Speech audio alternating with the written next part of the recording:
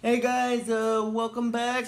This is History of Power Rangers Season 3, Episode 25 of my show, but this is about Episode 24 of Season 3.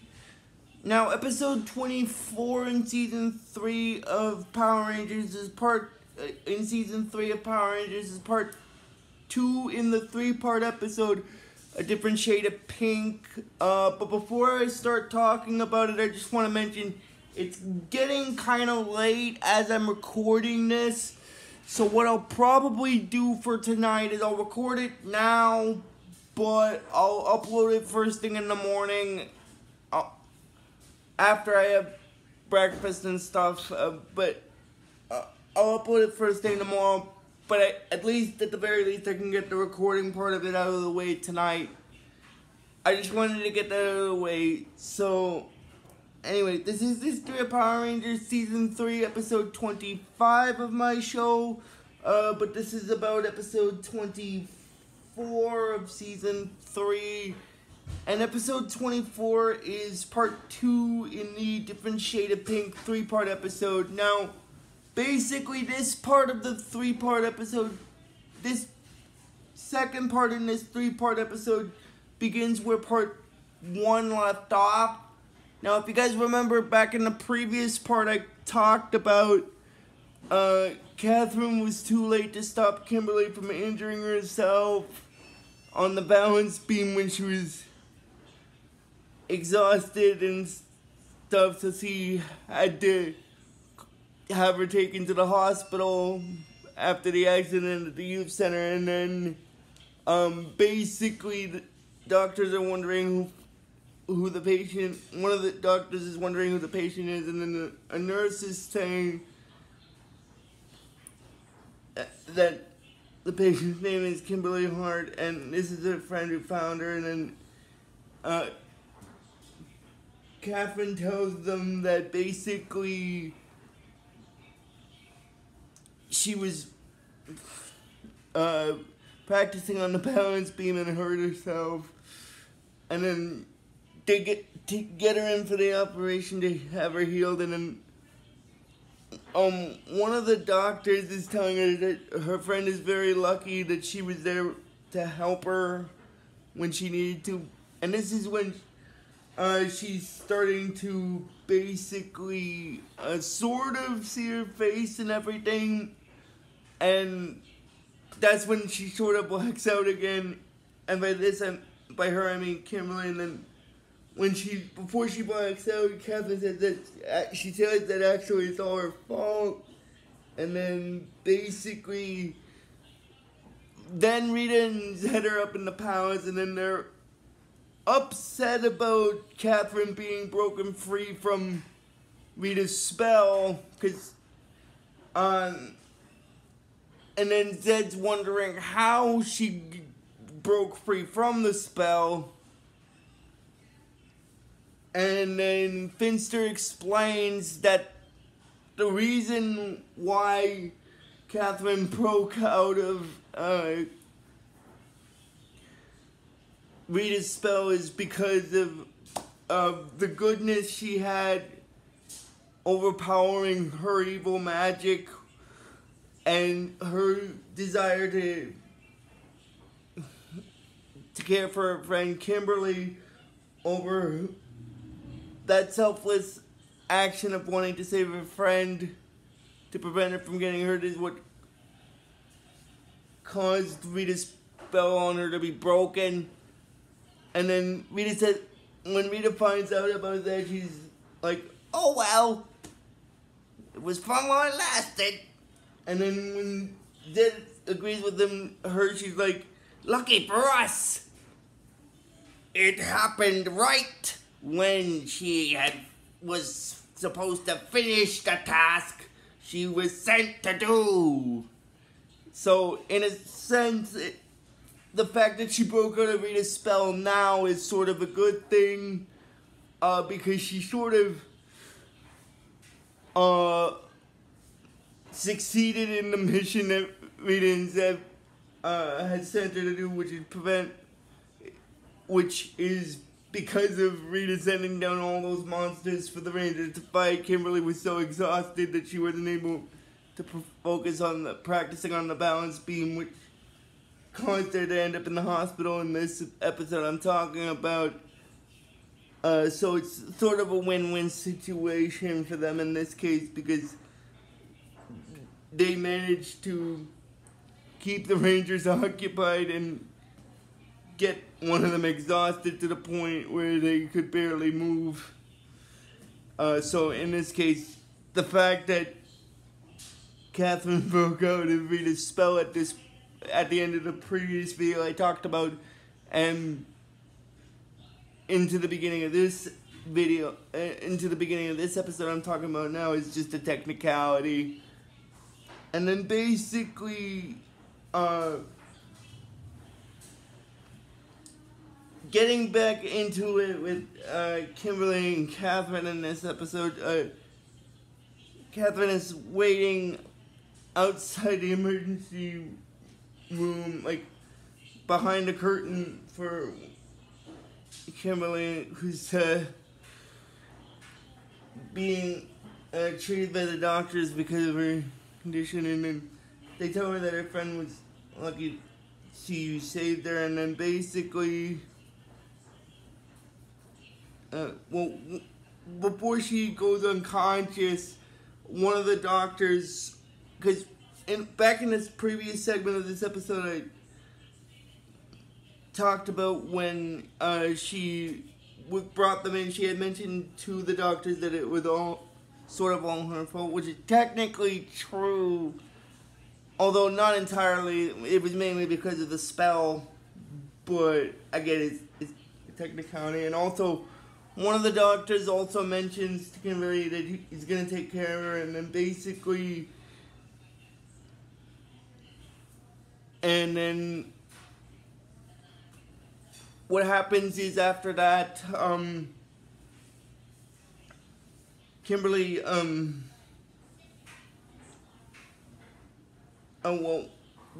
nurse that's working with the doctor on Kimberly for the operation so that she gets better from recovering from her injury, basically steps up and behind the curtain, and then Catherine asks her if Kimberly's gonna be okay, and then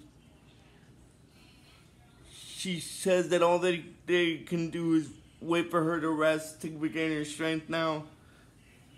And then she said that, which is good because they did everything they could, which is why she's okay. She just got to regain her strength now, so she's got to rest. And then basically after that, then what basically happens is, the rest of the Rangers, as well as Gunther Schmidt, show up at the hospital, and then they also Billy also tells them that Kimberly's mom's on her way from Paris over to where she is. She needs to see her daughter in the hospital as well, and then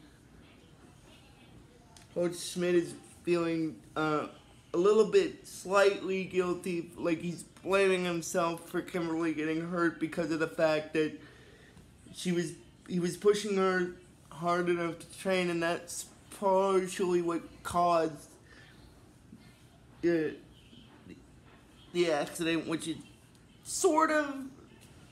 which is not really true, although slightly, I guess. But anyway, and then what happens is after that,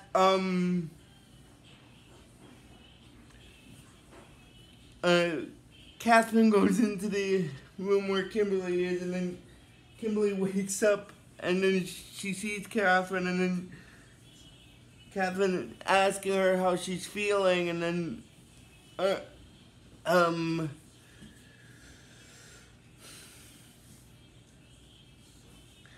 Kimberly said she's fine, and the doctors told her that she's the one who found her, but she's confused by that because the youth center was locked, so how was she able to find her and get her to the hospital if the front entrance was locked? And then basically, Catherine tells Kimberly that she's got something to tell her, but which is kind of crazy, but she's got to trust her on it. And then she tells them about the fact that she was under one of Rita's spells, and that she knew all along that they were the Power Rangers and such, and but there was something that was preventing her from doing it. And then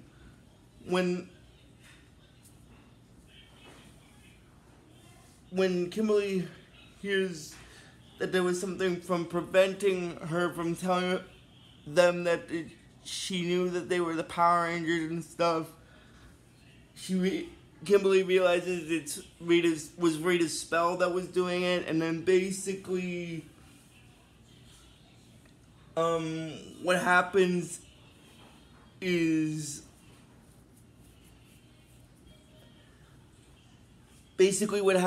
after that, then she says that it's not her fault. Rita and Zed's magic is really strong, and then Catherine's still feeling guilty, and then Kimberly asks Catherine, does she know how Tommy became a Power Ranger? Which is then when Tommy reveals to her about how he was under one of Rita and Zed's spells as well, and it made him do some terrible things, and he almost destroyed the Power Rangers. Oh, but before I continue, I just want to mention, when her friend showed up in the hospital before Catherine showed up, in this segment of the episode I'm talking about, what happened was Zordon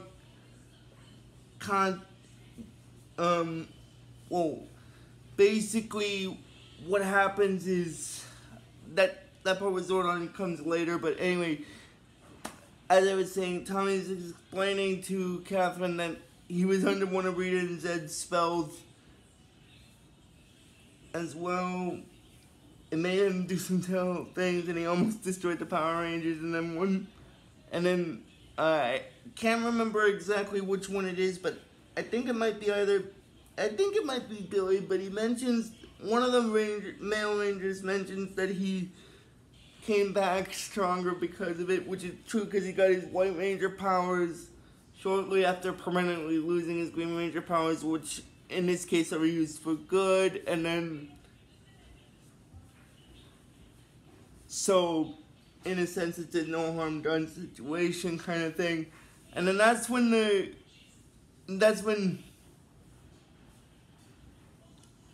Rita and Zed decide to send Monster down to recapture Catherine, because basically, and the monster that they decide to send down is basically this garbage can like creature, which I say garbage can like monster because it's basically a green like monster that has a trash can lid attached to its head. And then I just wanted to get that part of it out of the way. And then Zed is explaining to the monster that he wants, because basically what happens is,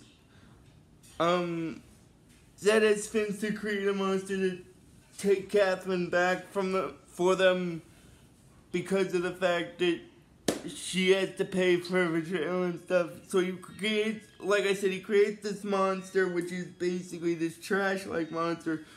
Oh, before I continue, I just want to mention, I'm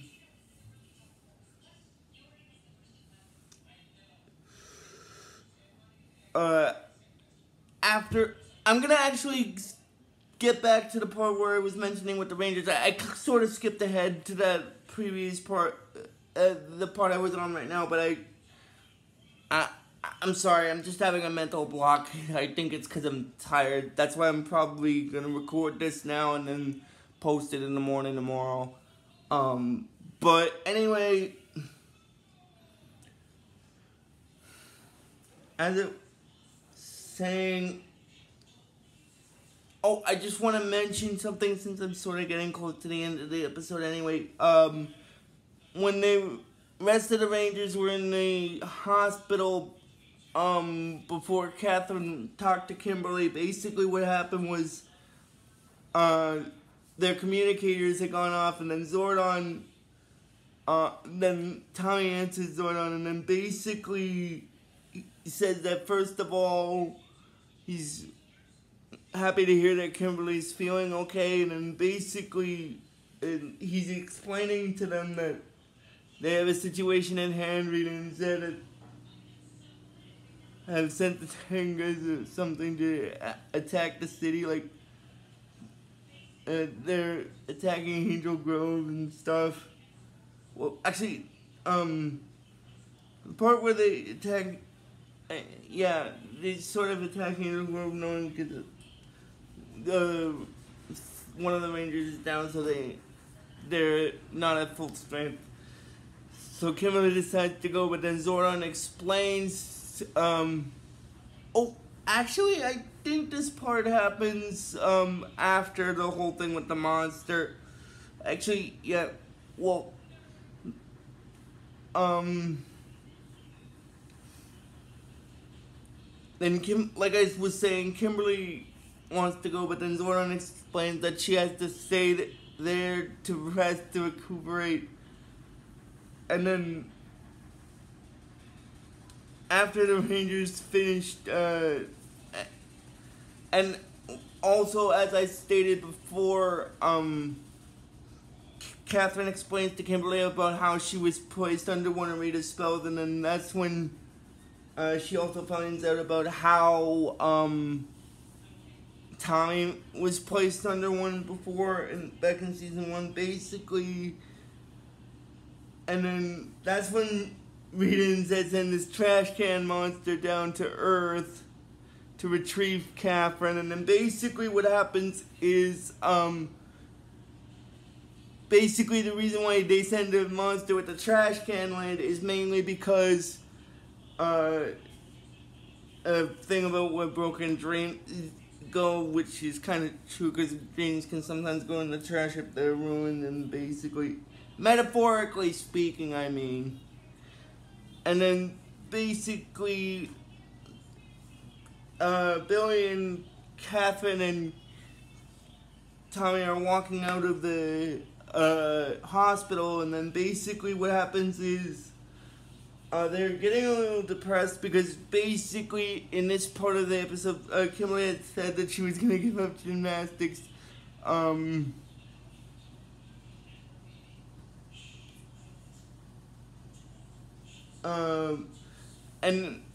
basically, as a reassurance, what happens is before Catherine gets captured, she mentions to Kimberly about how she was supposed to compete in the Pan Global Games as well, and then Kimberly wonders about if it was for gymnastics, but she says that it was actually for swimming, like a diving thing, and then basically she's explaining to them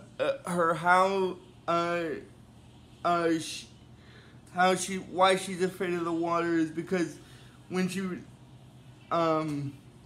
doing her final dive, what happened is she was nervous, and then after that she hit her head on the diving board, which did her go unconscious, which was sort of similar to what happened with Kimberly with the balance beam. And that's also sort of the reason why she's afraid to go to the water. It's because of her fear of that incident. It's clouded her mind, making her doubt that she could do it. And then basically, she told them that she missed the meet by 1 point, basically, and then the Rangers have to morph to deal with the trash can monster. I'm just doing a little bit of backtracking since I'm getting kind of close to the end of the video anyway.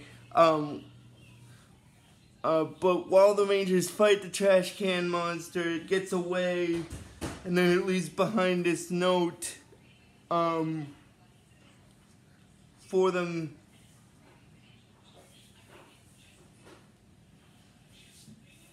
because it takes Catherine, and then basically then the monster leaves this note behind, and then the note tells them that they have to,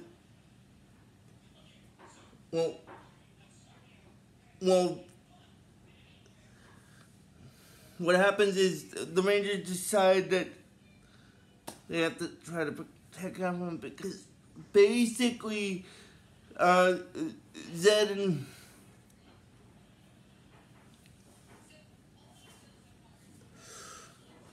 the monster fails to capture Catherine, and then what happens is because of that, Zed and Rita put Plan B into action, and then they send this note to the Rangers, and then the Rangers basically, Billy reads the note, and then he says that it's a ransom for them to turn over Catherine by the end of the day, otherwise they'll throw Ninja into the Sea of Sorrow. And then, because basically what happens is, after the monster failed to capture Catherine, Rita had sent the note to them, basically. And then that's basically where this episode stops. So if you guys like this video when I post it, I'm probably going to post it tomorrow since it's getting kind of late tonight. So if you guys like this video when I post it tomorrow, just please give this video the real best you guys can. And I will see you guys probably sometime also tomorrow for the next video. So until then, like I always tell you with this series, may the power protect you always.